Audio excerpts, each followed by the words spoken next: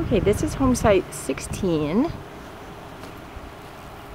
You drive into the home site and you'll turn to the left a little bit to get into your driveway.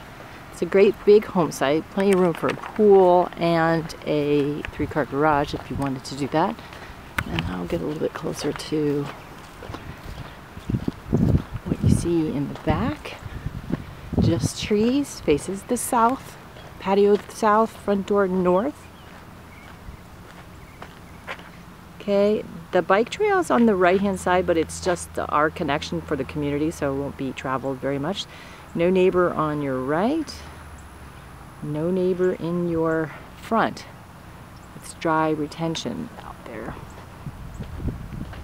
So that's a nice big one, number 16.